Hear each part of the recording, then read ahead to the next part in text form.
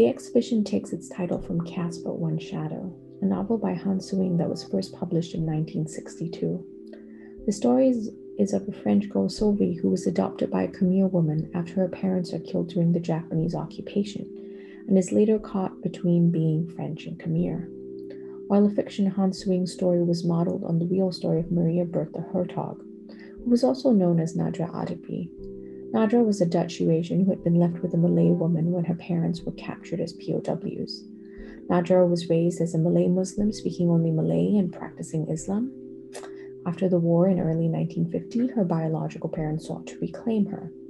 On 1st August 1950, she married Monsieur Adapi, a teacher in Singapore.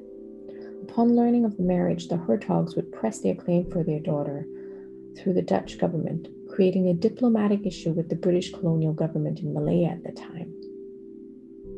Over time, the issue would garner international attention and be framed as competition between the legitimacy of a Muslim or Western worldview.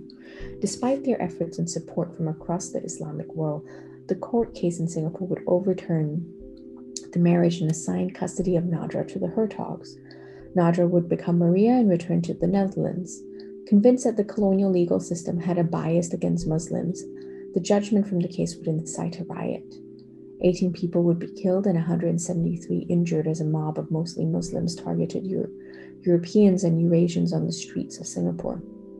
The violence would be important internationally, and the riot would become one of the often cited examples to justify the importance of Singapore's religious and racial harmony policies. More than the enduring importance of the imagination of the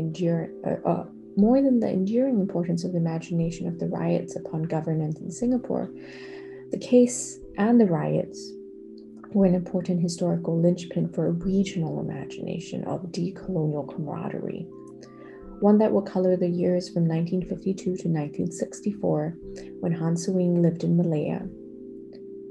These issues would also inspire the novella that this exhibition is named after.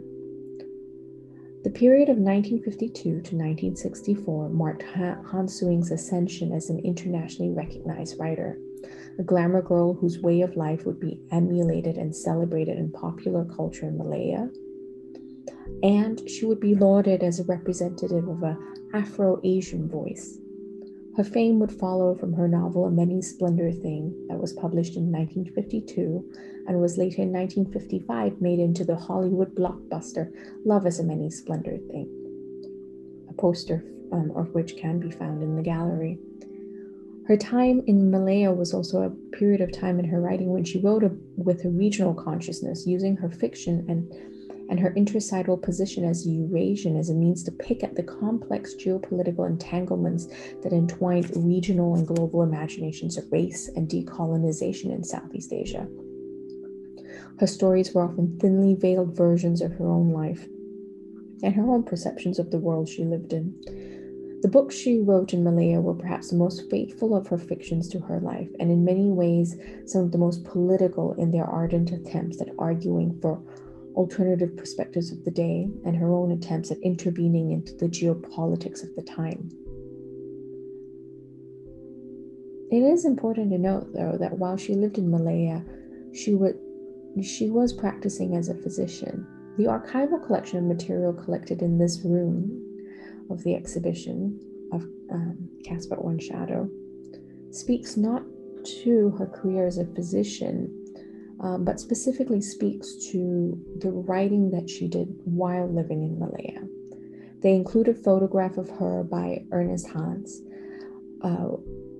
which speaks to her support of Nanyang painters in Singapore. A painting in the background, a faint outline of the painting in the background seems to evidence this. Her adoption of kittens, but also her celebrity. After all, the photograph was probably taken for a magazine feature. There is something ironic to this photo as well. It would definitely be a photo that would be seems well placed for the internet today, with the internet sort of obsession of attractive women and kittens. Well, accompanying this photograph is a reproduction of pages from Her World magazine, a women's magazine that launched in 1960 and which, in its early issues, gave her a feature. The feature really focused on the building of her house in Johor. And what was interesting about her house was that it was built by the architect Ki Yip, and that it was inspired by what Ki Yip described as the Malay house, drawing up allusions to sort of kampong houses on stilts. He believed that tropical modern architecture was a way of reorientating architecture's cultural references away from Western metropoles. The house, the magazine declares, is an ideal for a Malaya of the future. In many ways, the life that Han Suyin lived in Malaya was one that supported the production of cultural objects, houses, art, so forth, of a post-colonial or decolonial nature. She, in effect, put her money behind her ideas and supported Malayan artists, architects, and cultural producers. Alongside these images that are related to her life are book jackets of the novels she wrote while living in Malaya. The book, The Rain My Drink, 1956, was a fictive account of the Malayan emergency that supposedly damaged the career of her second husband, Leon Comber, who was a special branch officer. The Mountain is Young is supposedly one of the only historical accounts of the coronation of the Nepalese king and queen in May 1956. The introduction of the Four Faces, written in 1963, was an account situated in a writers' conference in Cambodia. The introduction of that book would go so far as to claim that Han hid truth in fiction. In a sense, Han Suying's work and its underlying historical truth, cloaked in fictions, speak to the undertones of this exhibition and function as an ancestor to the artistic practices in the exhibition. Her works are a foil, for example, to Sim Chi Yin's practice, which mined the British archives for the unspoken and unvisualized histories and perspectives of the Malayan emergency.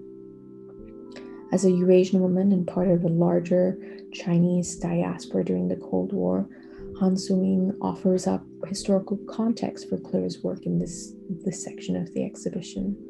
Furthermore, Han's soft diplomacy through fiction juxtaposes the collection of material on Imelda Marcos in China in this room, speaking to the myriad of geopolitical speech stacks that define this era.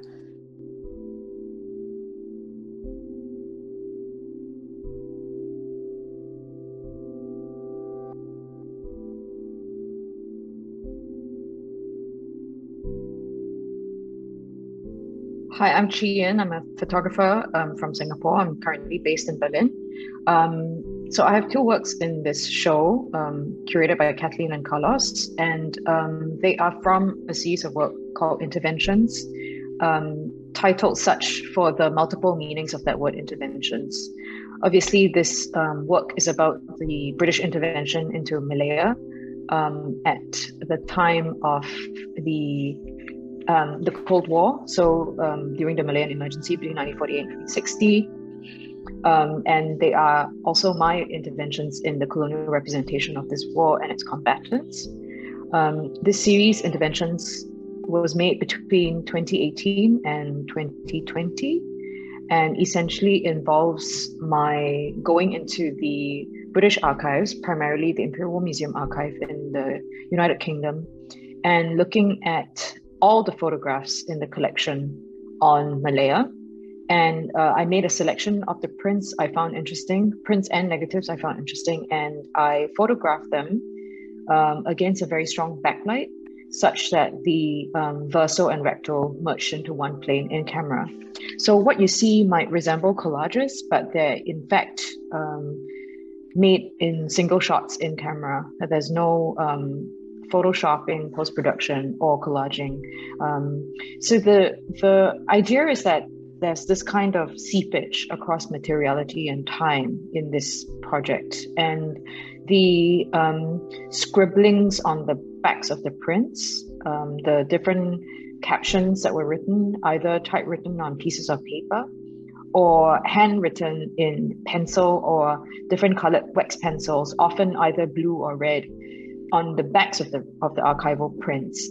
They seep across to the front, and in photographing them from the front, I create this sort of illegibility because the text becomes reversed and it's there and you can read it perhaps a little bit, but it's not entirely legible. So I'm really trying to work with these ideas of legibility and illegibility and in the colonial archive and in the colonial representation.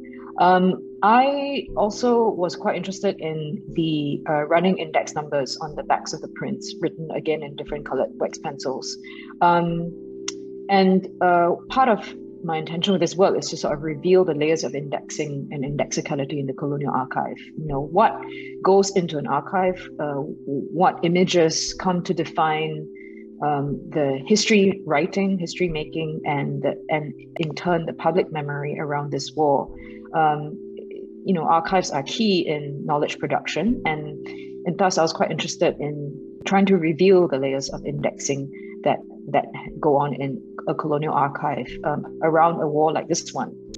This is just one case study, but obviously all wars and all conflicts go, you know, recorded in some kind of a archive in this kind of manner. Someone makes a decision about what to include and what to exclude and what running numbers to put on them. In this, in these two works that are shown in this show, one is of the colonial forces landing in parachutes over the jungles of Malaya. It's quite an important and iconic image in my mind because obviously the jungle was a key part of this war. It was almost as if the jungle itself was a character in this conflict.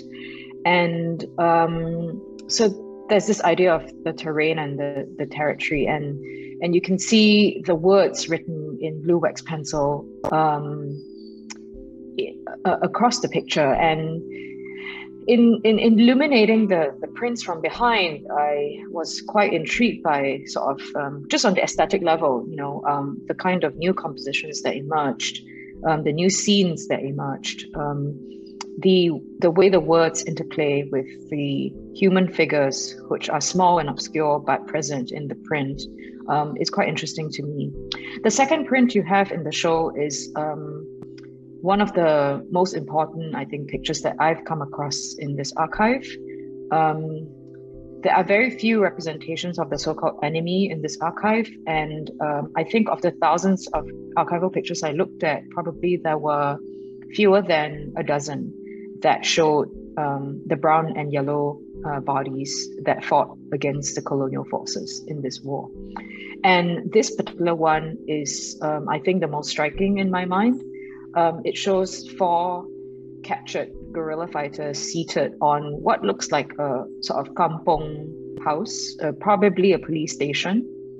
And they are in sort of a posture of subjugation, but there's also a kind of defiance in their bodies and in their eyes, definitely. So there's a lot in this photograph, which, I mean, the original photograph itself is an amazing photograph. And there are layers of things that interest me in this print, which I re-photographed.